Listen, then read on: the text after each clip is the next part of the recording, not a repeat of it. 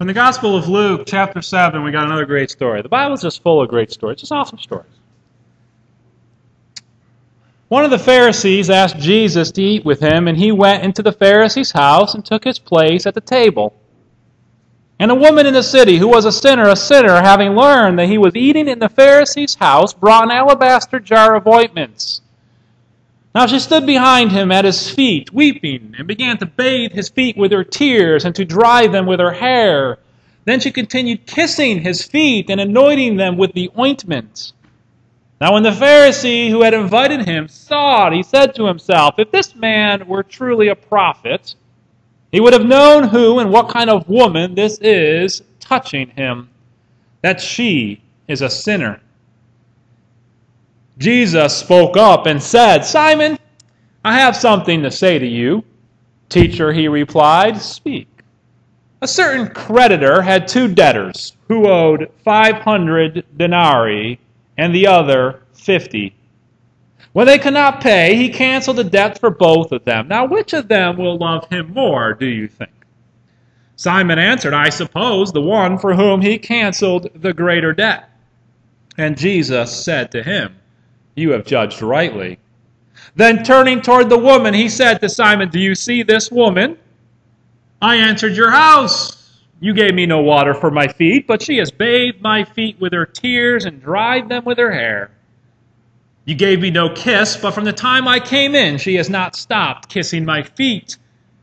You did not anoint my head even with oil, but she has anointed my feet with ointment. Therefore I tell you, her sins, which were many, have been forgiven. Hence, she has shown great love.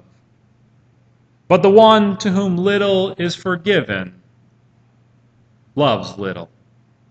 Then he said to her, "Your sins are forgiven." But those who were at the table with him began to say among themselves, "Who is this who even forgives sins?" And he said to the woman, "Your faith has saved you. Go in peace." This is a parable about judging, about judgment. Who is worthy? Is Jesus worthy? Simon the Pharisee invited Jesus to his house to judge him. That's not a bad thing. It sounds like a bad thing. That's not a bad thing. That's a good thing. We make judgments all the time. Simon wanted to know, is this dude, who is a teacher, a rabbi, maybe a prophet, a healer, an exorcist, worth my time, worth my ear? Does he speak for God? A prophet. But how do you judge people? How do you judge that? What standards do you use to judge people? If I were to give you a list of 20 people, lawyers, doctors, ministers, teachers, CEOs, 35-year-old, unshaven, basement-dwelling, unemployed boys, prostitutes, as maybe this woman is, whatever, almost completely, we would agree largely on how to rank them, on how to judge them. We would. We know how to rank people. Now, we might not intellectually agree with all that ranking. We might argue where the teacher goes. They go higher or lower than certain people. Or where does the celebrity go? Are they really that important? Do they go below? But largely, we are using the same standards, the same worldly, American, cultural, capitalist standards than everyone else in this world to judge how people are supposed to act, behave, what's respectable, what's the right way of doing things. One of my standards is a handshake. I like a good handshake. I like a good handshake. Now, everyone shakes hands differently, and that's okay, but there is an emotional part of me, like a precognition part of me, that if a good handshake, a good, firm, but not too hard. You don't want to hurt someone. I shook a dude's hand yesterday. I mean, he was built. I mean, I'm like, ow. It was a little too firm. But sometimes you shake people's hands, and it's kind of like a limp, like sloppily cooked noodle. Like, I know that some people are more flexible and firm, and they're soft over hard, and they like those things, and they're maybe afraid to touch. And I understand that.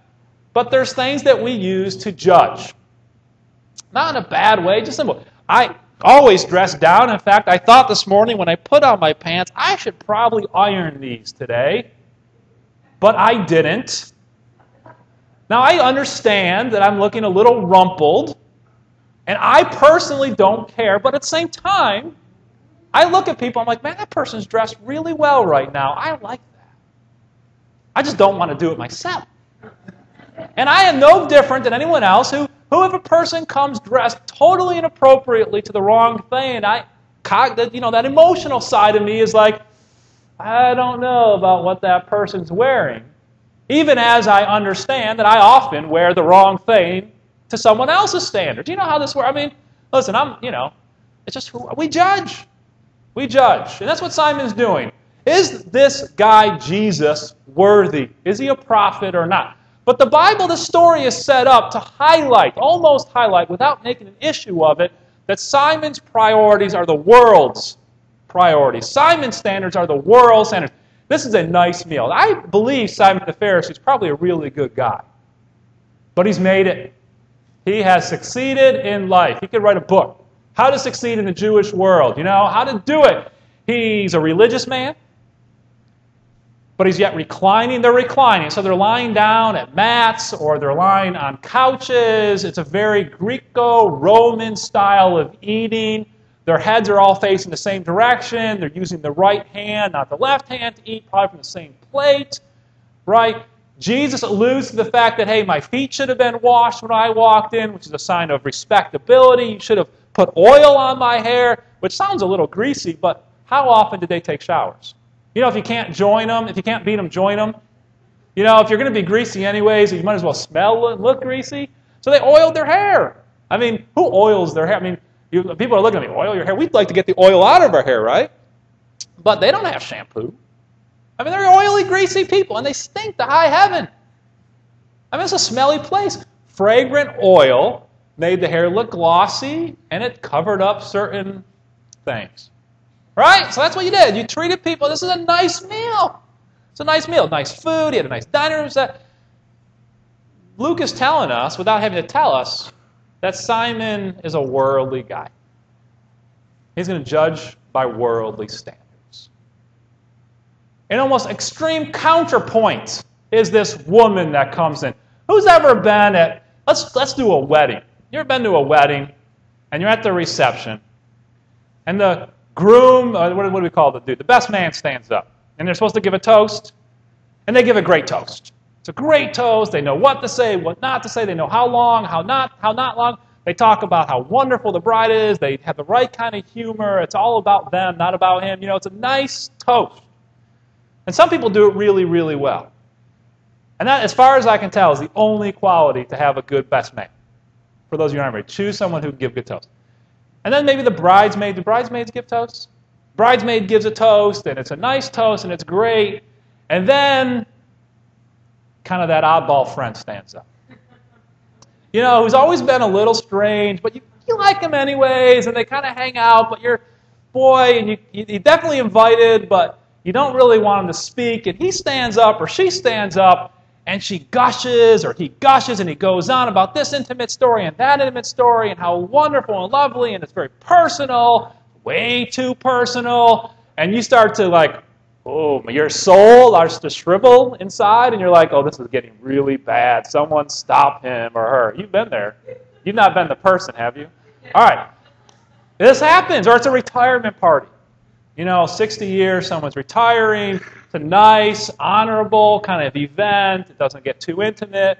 But then like a newbie who's just new in the business or new in the firm or a new teacher, and they stand up and they talk about how much they've been done, and it gets really intimate, and it just makes everyone else cringe.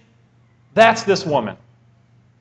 What this woman is doing is making everyone uncomfortable. Everyone. Everyone is cringing. Except for Jesus. Her sense of what's right and wrong, of how to do things and how not to do things is very different. If she had come to me beforehand and said, Jesus has changed my life, and this is what I'm going to do, I would have been like, I bet you Jesus would have really loved if he used that money instead to feed some people. Try to softly redirect. If I ever say stuff like that to you, there's an internal dialogue. This person's lost it. Softly redirect the people, okay? Because it's not a good thing that she's doing. She comes in, his feet are kind of sitting out, and you might wonder why she's there at all. Why is this strange sinner woman in the house? Different theories. My favorite is because Simon's a really good guy and he opens his house to people who need food. Why not? You don't have a better theory. He's got his kind of inner party where he wants to really kind of get to know people and has an opportunity to talk to people. He's a real socialite. But he's like, other people know they can come to Simon's house and eat. He's a good man.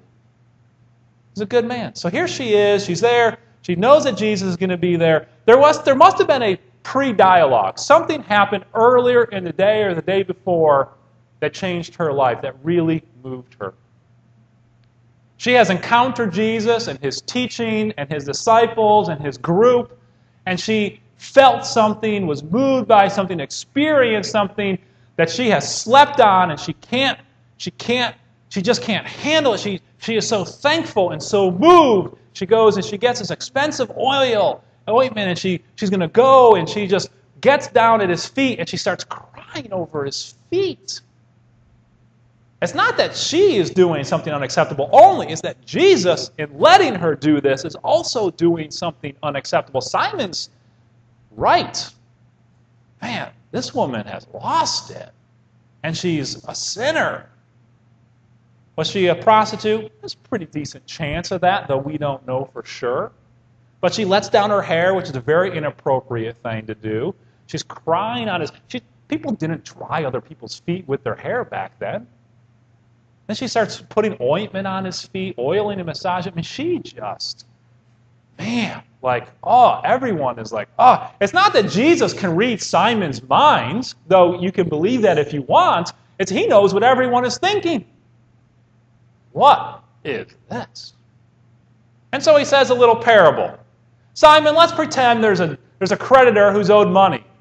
50 days of wage from someone or a year and a half days. The denarii is a median-sized, middle wage. It's like a normal day's wage. And the creditor knows that neither of them is going to be able to repay, so he just forgives both their debts. He forgives both their debts. Which do you think is going to be more thankful, the one that was owed a little or the one that was owed a lot? Well, I suppose the one who owed a lot would be more thankful. And Jesus says, you're right. You're right. Which is why I know this woman is forgiven. Your Bible will interpret that last part of Jesus' story a little differently. Was she forgiven because she showed a lot of love, which is the way that Bible did it, or did she show a lot of love because she had been forgiven, which is what makes sense given the parable. She showed a lot of love because she had been forgiven. She showed a lot of love because she knew she was worthwhile. Simon looks at this and says, oh, Jesus isn't for real. Jesus isn't for real. He's not the right kind of person. Because he's letting her get away with what she's getting away with. But Jesus turns it around and says her actions, her generosity, her intimacy, her gratitude is exactly how we know she's the right kind of person. Exactly how we know she's the right kind of person.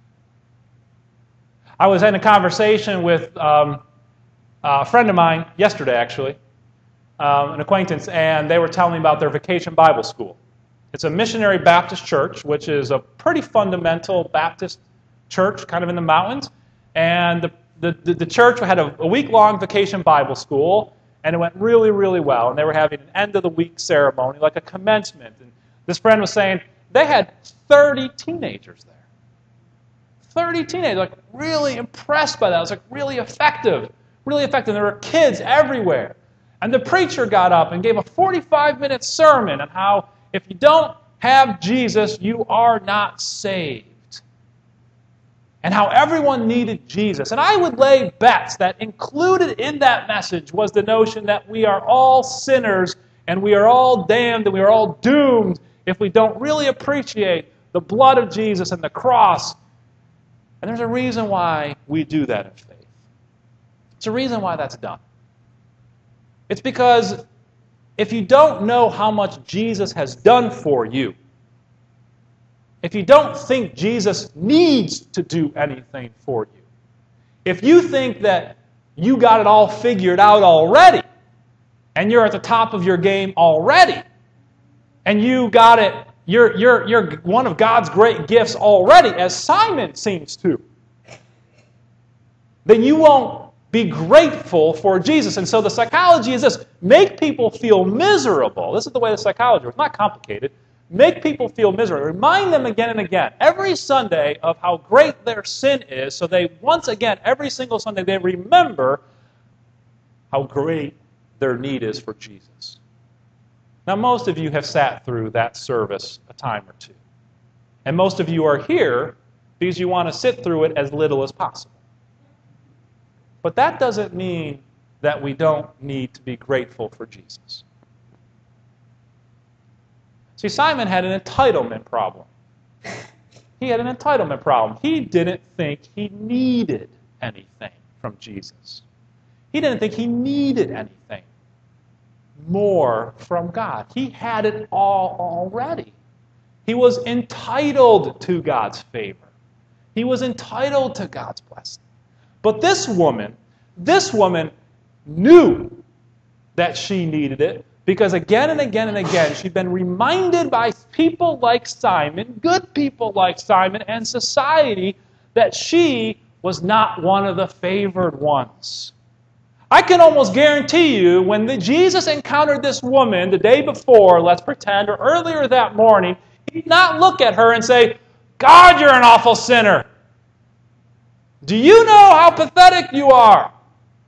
Do you know that you're going to hell? Do you know you're going to burn forever? Do you know if you don't change your life, things aren't going to go well for you? Do you know how badly?" I can almost guarantee you that is not even close to what he said to this woman, so that she would come to him later that day and wipe his feet. You know what she encountered when she encountered Jesus and his group of outcast disciples? Was community, was an open arm. You know what they did? They sat down and they probably said, "Hey, you hungry? Do you want something to eat? Why does your teacher always eat with sinners and tax collectors? Why doesn't he wash his hands?" It's because the people he's eating with don't wash their hands. They're the outcasts. They're the ones who just need to get through the day. They don't have time for the religious paraphernalia of self-righteous people. Have you ever sat down? We were in Morgan Scott, we built a ramp, a wheelchair ramp, for a husband and a wife who lived in a trailer. The trailer had no doors. It had no drywall, no paneling. All the electricity was hanging all over the place. It had no steps, just a deck that was... The woman had a severe stroke. She was in a wheelchair. She had spent many, many, many days, several weeks in the hospital. Depending on the gentleman, he came out and he had, just kind of athletic shorts on, long hair, sunglasses, drinking a Mountain Dew, tattoos, no shirt. Just a good old boy from the mountains of Morgan Scott. And telling me about what's happened to his wife. Just his story. I'm no judge. Just his story about what happened and how desperate their situation, how thankful he was we were building them this wheelchair ramp so he didn't have to carry her out anymore to go to the car. They just had towels and blankets hanging to keep the place insulated. The place was only good to be condemned. But here they are living in this place, and he offers you food. He offers you a peanut butter and jelly sandwich.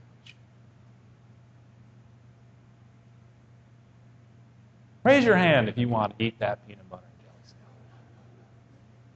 Thank you, Liz. That's what Jesus did.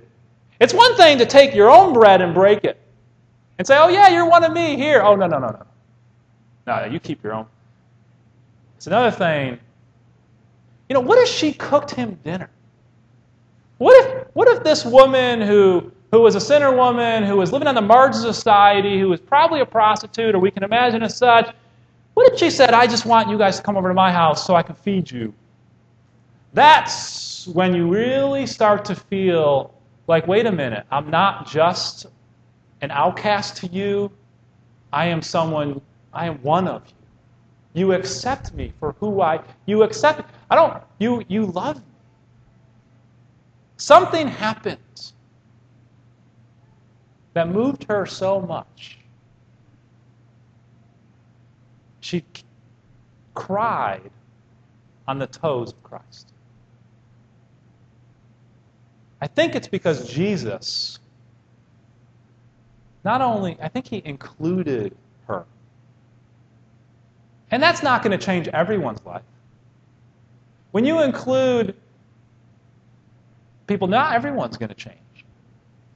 Not everyone's going to respond with incredible generosity to that. But that's the price that we pay by trying to share Christ with others. He did not encounter that woman with judgment. He encountered her with inclusion, with community. You are one with us. So that she might be able to actually do something different with her life now that she had community. And she responded in great generosity. And we are supposed to respond with that same generosity. That same amazing generosity with others. I think the message this morning is to be challenged by what it means to be touched by people you don't want to be touched by. To be in community with people who really need to know that they're not just outcasts, they're not just the untouchables, but really are people of worth and value and dignity and beauty, that God loves them through us. And I think we all need to work on that. So listen this morning for a message from God to you this morning.